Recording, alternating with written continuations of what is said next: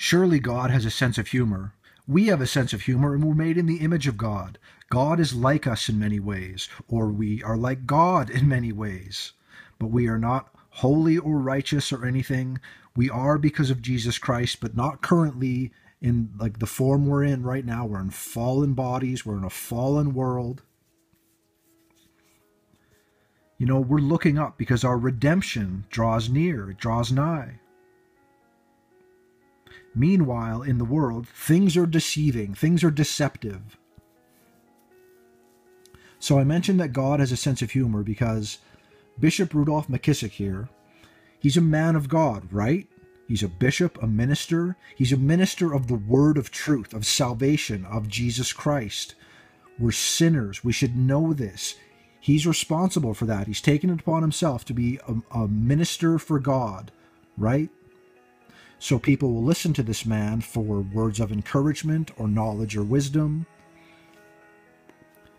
The discernment's a little off when a middle-aged man is wearing a shirt that says God is dope, something a 15-year-old teenager would probably say. God is holy and righteous and worthy of praise. He does have a sense of humor, but when a guy's supposed to be a minister for God, God is dope, that's like a midlife crisis thing to say.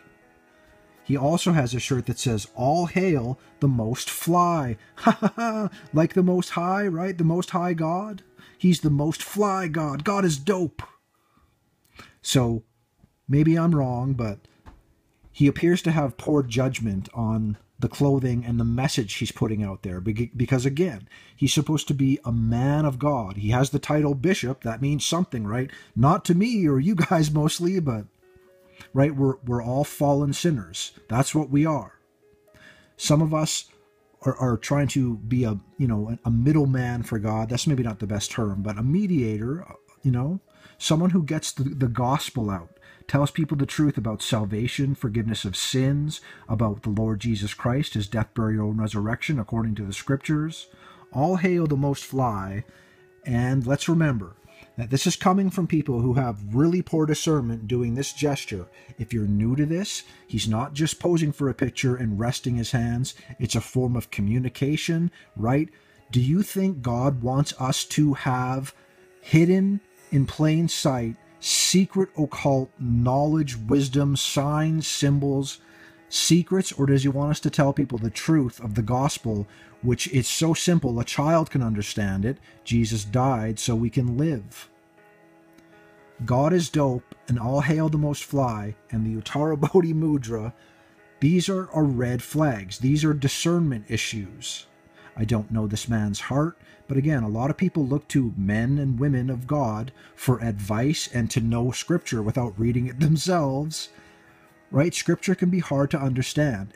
Like, I think every Christian looks at certain pastors, ministers, men of God that know the word, women of God even though there's that debate there, right?